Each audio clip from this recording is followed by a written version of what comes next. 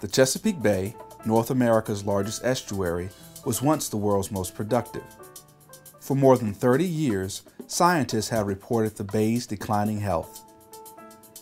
Vast areas of the bay are simply called dead zones, where the bottom of oxygen-starved muck covers every living thing.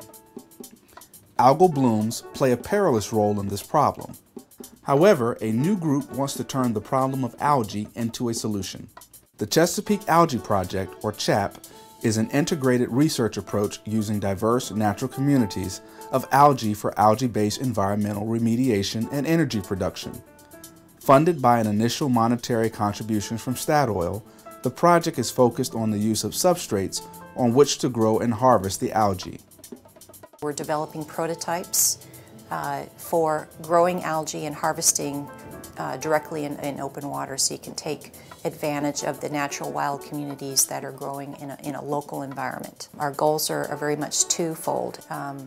Use algae to remediate our waters, as well as to produce value-added co-products such as biofuel.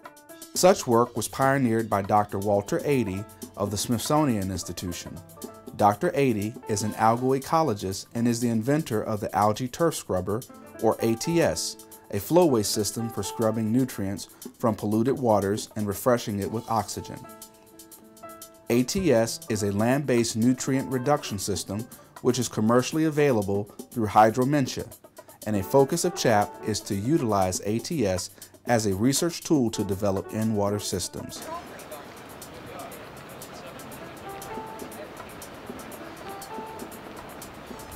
This is the algal flowway at BIMS. It takes 30 seconds for the water to flow from one end down to the other end, so what you get at the other end is clean water that goes back into the river and a bunch of algae that once a week can be scraped off and extracted for fuel.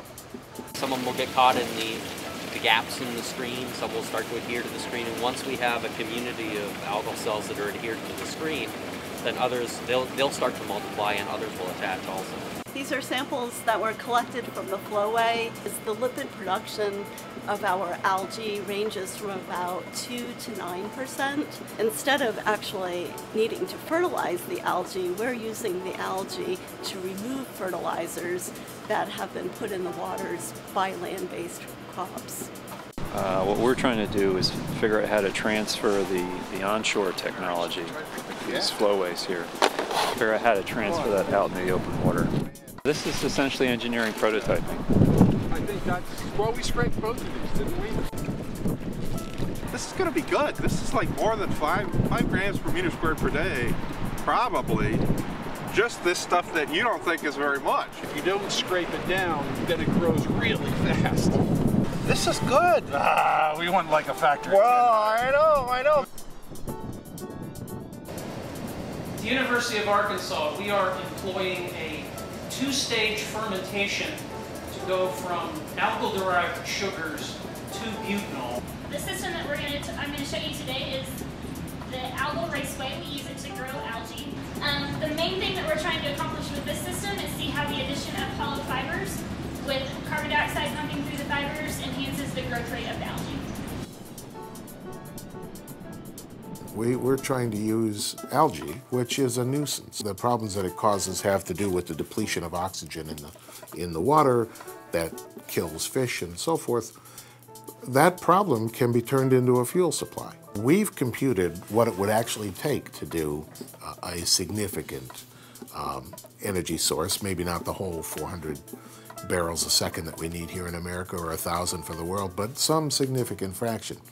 And we've computed that you could draw a box in the open ocean. If you wanted to do it in one place, you would never do this. That box would only be about 50 miles by 50 miles, or maybe 50 by 60. If you took that box and spread it out as a thin strand and kind of wound that around coastal zones worldwide, you'd almost not even see it. We firmly believe that this is an economically feasible solution.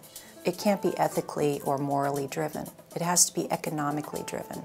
We want to harness the billions of years of evolution that algae have undergone.